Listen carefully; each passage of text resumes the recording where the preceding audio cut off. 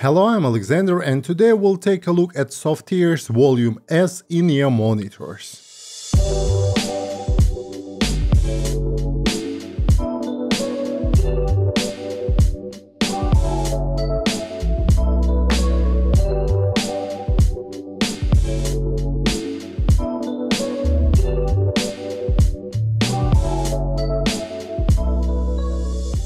I have heard many interesting things about Volume S and I'm excited to have it on my desk today. Many thanks to the SOFTEARS team for making this possible. Volume S comes in a large beautiful box with the illustration of the IEM on the front of the box and frequency response graph along the list of technical specifications on the back.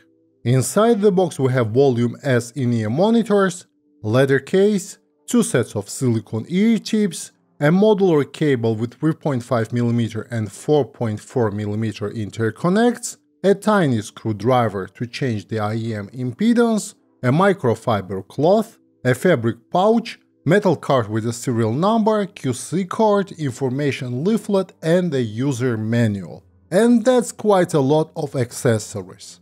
The shells of Volume S are average in size and they are made out of two parts. The soft touch medical grade resin and aluminum faceplate with carbon fiber insert. There is a model name engraved on the left faceplate and the company name on the right faceplate. To a naked eye it might look like there's a gap in between the lower part of the carbon fiber insert and the rest of the aluminum faceplate, but this is intentional, as this is actually a vent. On both carbon inserts we also have a tiny potentiometer that changes the IEM impedance, and we'll get into this later in this review. The nozzle diameter is 5.5mm, the nozzles are on the longer side, and there are three sound bores at the end of the nozzle. There is neither lip at the end of the nozzle nor a metal mesh to protect the bores, so I advise you to regularly inspect and clean the ear tips. The two pin connectors are located on top of the IEM, they are recessed, making the connection safe and secure. The IEM comes with a fabric braided modular 2-pin cable that is 1.2 meters long. There are two pin connectors on one side and the modular connector on the other. The cable has a metal splitter, plastic cinch slider and comes with two interchangeable terminations, the 3.5mm and 4.4mm balanced. I'm not a big fan of paracord wrapped cables and from my experience they are microphonic, which is also the case with cable on Volume S. On the other hand, modularity adds a lot of flexibility. The channel indication on two pin connectors are printed on the inside part of the connector, and that's a clever idea if you ask me, as it makes the IEM look more discreet when the cable is connected. Now let's briefly talk about fit and comfort, and this is where Volume S shines. It is one of the most, if not the most comfortable universal IEM that I have ever tried. For me, everything with this IEM is perfect. The shape of the shell, the soft plastic, the nozzle length, nozzle diameter and the weight distribution. I did not experience any discomfort or fatigue during long listening sessions, so in this department it's 10 out of 10 for me. But as fit and comfort is very subjective, take all I just said with a grain of salt. Now let's briefly talk about the specifications. The Volume S is based on one 10mm dynamic driver, one 6mm passive dynamic driver or passive radiator if you will, and two balanced armatures, one of which is responsible for mid-range, another one for the treble. The IEM also has the low latency conduit technology implemented, which means it is using the shortest possible audio tube length to reduce the sound travel distance. And the Volume S is also using a so-called bus impedance technology, which alters the overall IEM response rather than altering specific frequencies. Volume S has two tuning modes, which soft ears calls pop and classical, and the modes can be switched using the potentiometers located on the IEM faceplates. The adjustment tools, which are tiny screwdrivers, are also included in the package. In the low impedance mode, the impedance is 9.8 ohms, and the sensitivity is 124 dB. In high impedance mode, the impedance increases to 31.2 ohms and the sensitivity decreases to 114 dB. You can easily drive Volume S with the majority of sources in both modes, but I would mention that using a source with a low output impedance will benefit Volume S. In addition, the IEM scales really well with a good source. Before we talk about the sound, please note that all sound impressions in my reviews are completely subjective. You should take them with a grain of salt. I have spent 3 weeks with this IEM and I did my tests both in the low and high impedance modes. So let's talk about low impedance mode first. In this mode, the Volume S is bold, rich, and its tonality has blown me away. The IEM is dynamic, coherent, and sounds very engaging. The bass is full, well controlled, has a great extension, a good impact and punch. Moreover, the bass details are just phenomenal and I was able to distinguish the notes even in busy musical pieces, which was impressive. I wouldn't call it a bass-heavy IEM, but both sub-bass and mid-bass are well pronounced and this worked especially well for my current music library. In addition, the bass is fast and tactile, the notes are clearly outlined and in my opinion the bass performance is exemplary. The mid-range is full and lush and there is a bass bleed into mid-range, but it surprisingly works in favor of mid-range presentation. So let me explain. On many IEMs the bass bleed is considered a negative thing, as it pushes out the clarity and definition of the lower mid-range.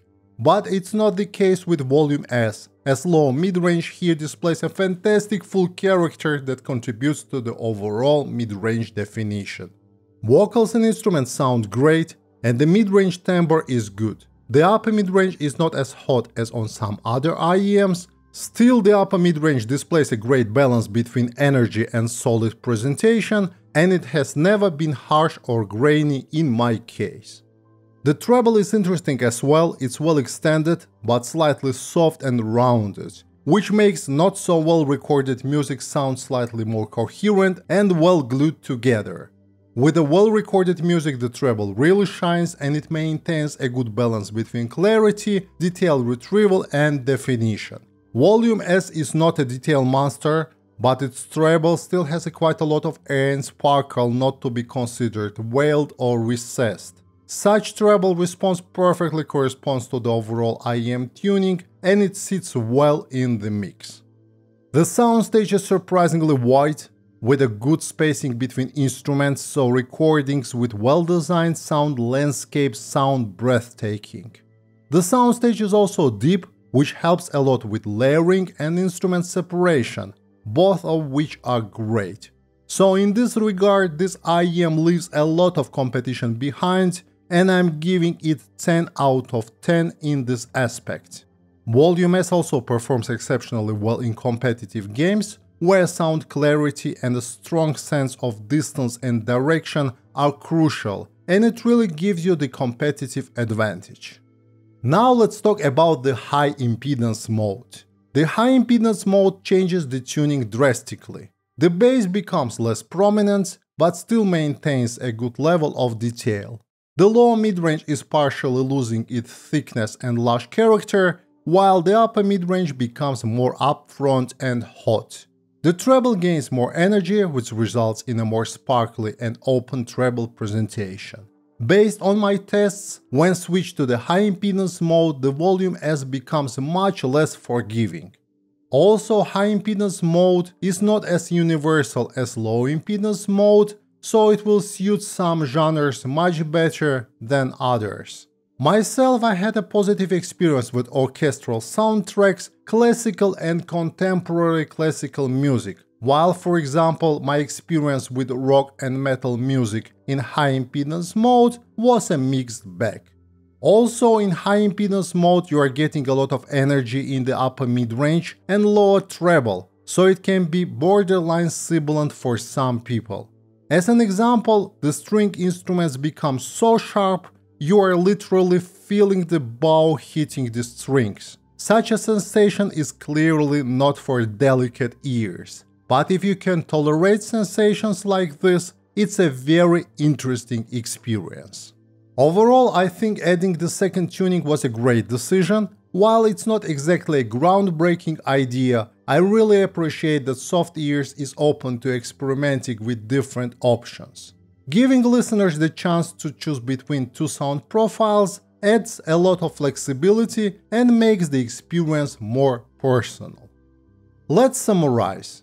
I was pleasantly surprised by Volume S tuning and performance, and I can see it easily become my daily driver. Its coherency, full-bodied presentation, great tonality, and fantastic fit is an ideal choice for both casual listening and more detailed and analytical sessions. Pros: excellent design, build, and choice of materials. The fit and comfort is fantastic. 2 tuning modes. Great set of accessories.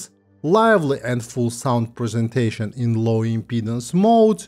Great bass response with phenomenal details. Lush and full mid-range. Rounded treble with good level of details.